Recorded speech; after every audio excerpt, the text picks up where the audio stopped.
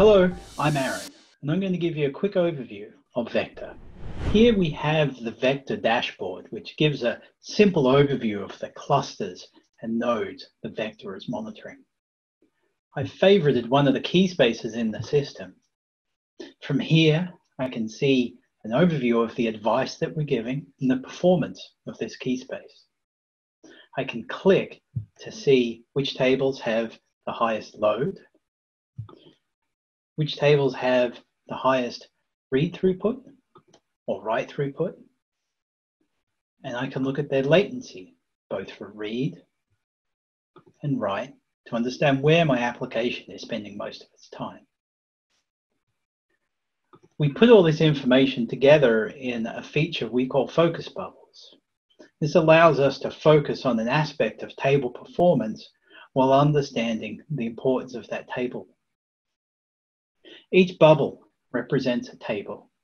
Its position on the y-axis indicates the proportion of requests sent to the table. On the x-axis, it illustrates whether the table is receiving mostly reads or mostly writes, while the size of the bubble is dictated by the amount of data that it's storing. More data, bigger bubble. We then color code each bubble according to some aspect that we want to focus on. Here, we're looking at the read latency. Bubbles colored red have tables that are in the top 25 percentile for read latency. I can switch to look at write latency as well.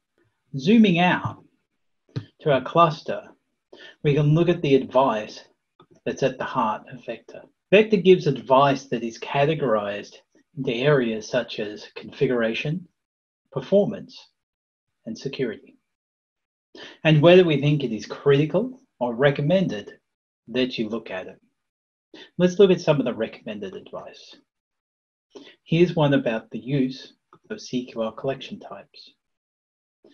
Clicking on the detail, I can see a clear recommendation from DataStax that collection types only be used to denormalize a small amount of data.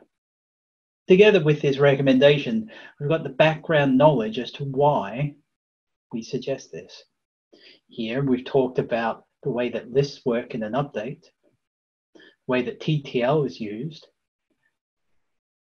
and the general design considerations and implementations of collections in Cassandra. Our advice also includes a fix, contextualized to the table that we're looking at.